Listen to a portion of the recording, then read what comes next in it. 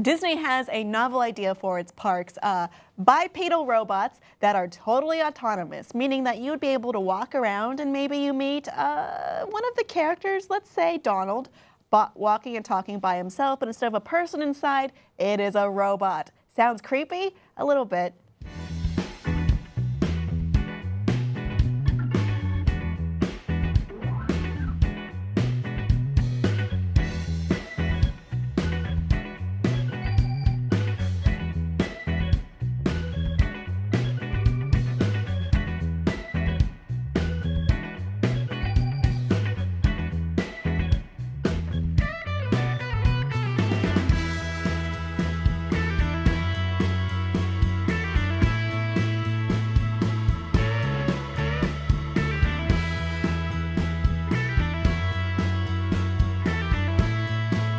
Ooh, that's shaky and weird. Yeah. This is kind of scary.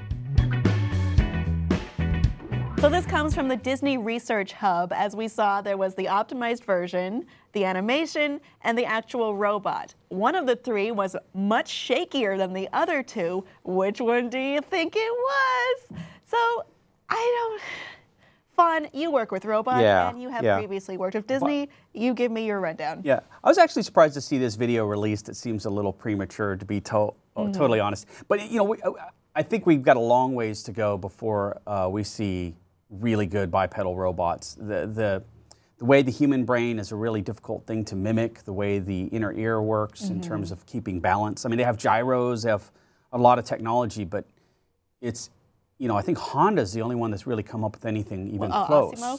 Yeah, and they don't use the same all the time. Yeah, and how you can mimic an animated character, which doesn't apply, you know, they don't have to apply the laws of physics to any of those characters, be really tricky. I wouldn't want to have anything to do with that. Well, when you're building robots, do you ever even consider making it bipedal or quadrupedal even? Oh yeah, we've worked with bipedal robots at my studio before. They're extremely complicated and very time-consuming to program. You know, it's not an inexpensive venture in terms of time and money. It's a very, very difficult thing to do.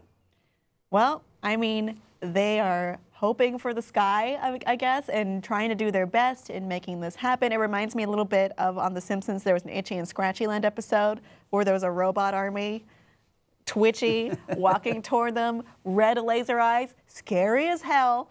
And it's not an easy thing to do, as this DARPA competition video will show you.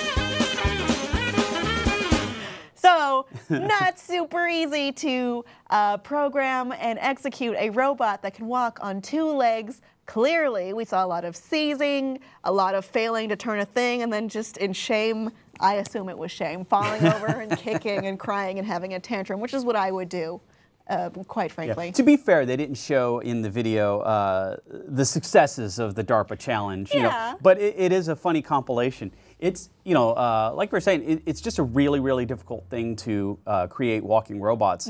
These groups that are competing at DARPA, at the DARPA Challenge, are phenomenal, phenomenally intelligent people, some of the best robotics engineers you can imagine, some of the best universities.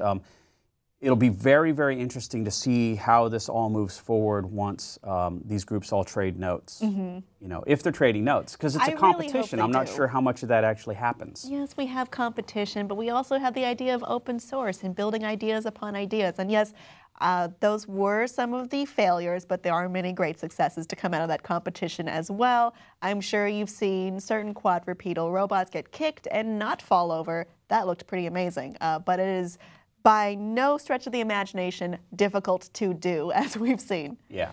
There's something extremely funny about humanoid robots falling. I don't know why it's more funny than other robots or people even falling. Yeah, but then we get to the, you know, the ex machina kind of robot, and the laughing just stops.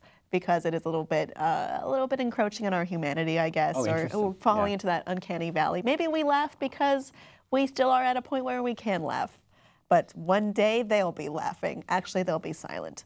It's interesting to think about is how funny it is for when robots fall over and make huge fools of themselves to an extent that a robot can.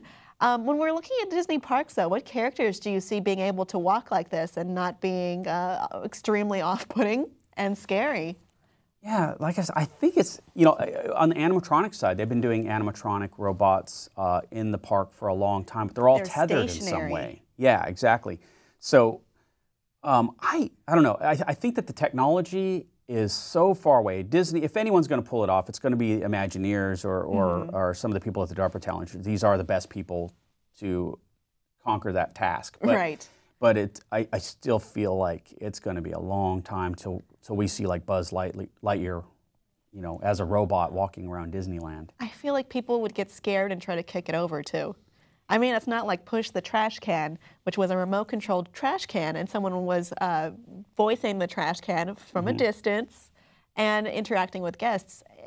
Trash cans are cute and funny. I mean, we love R2-D2, but I don't know how people would feel if they had to have a conversation with an autonomous robot by itself. Right, and that's a lot of batteries to haul around to control all the necessary servos. But think of all the teenagers they won't have to pay, huh?